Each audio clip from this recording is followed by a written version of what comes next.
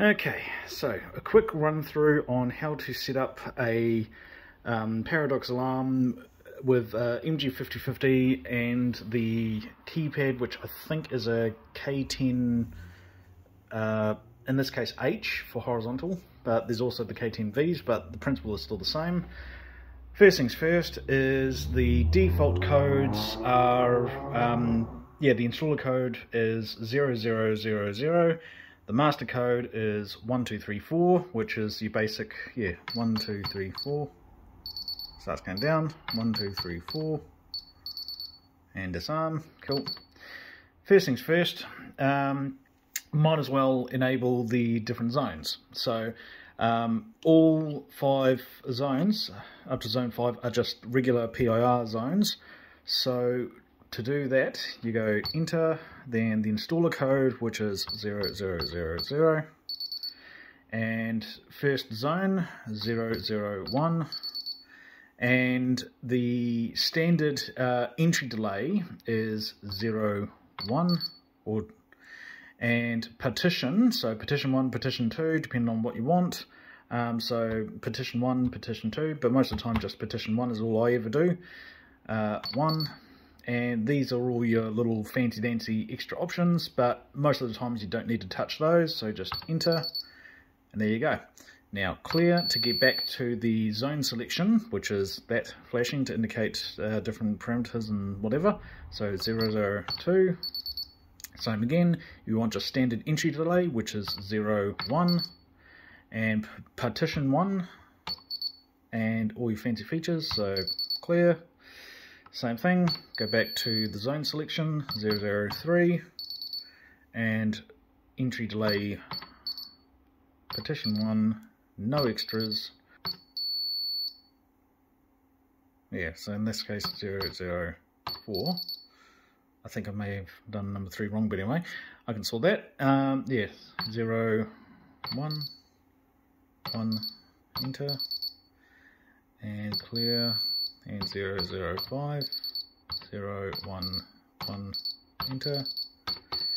And now to double check, all 5 zones are all set. At least I think they are. I'll just double check number 3. I'm not 100% sure on that one. So enter 0000, 003, 01, 1.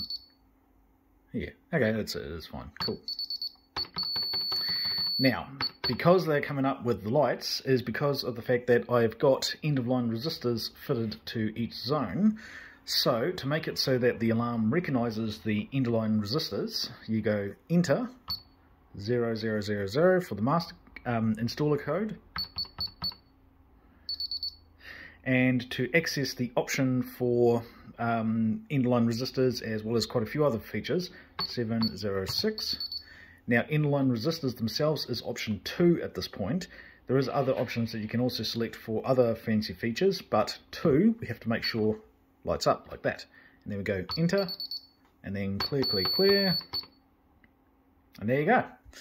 And now, each zone, as you move around, will activate. So in this case, I'll simply move. Come on. Sometimes it can take a bit.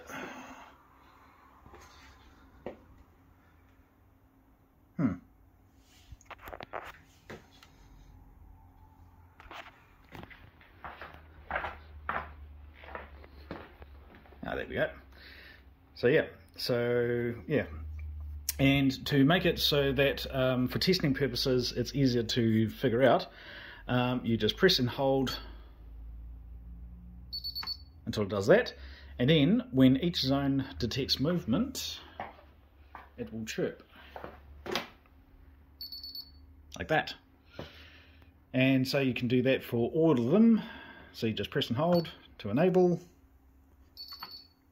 and you do that for each and every single one. And then when you're finished moving around and making sure that they all detect movement and whatnot,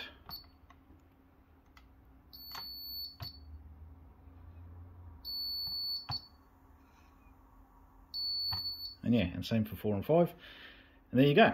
Now, to change the installer code to something that you want, so to change from the default, make sure you hit clear a couple of times just in case. So you go enter 0000, and the specific parameter or setting for the installer code is 397. Now you can type in whatever you want, but in this case we'll go 9876, and there you go.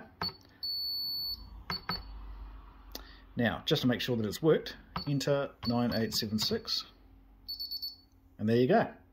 So feel free to change that to whatever you want. And same again, enter 9876. And for the master code, 399. And yeah, it lights up 1, 2, 3, 4 by default, so you can do whatever you want. So save for today, we'll just go 7777, and there we go. And then just like that. and yeah, and that is basically that. There's all sorts of other fancy features and whatnot that you can do, but that at least covers the majority of the basic setups.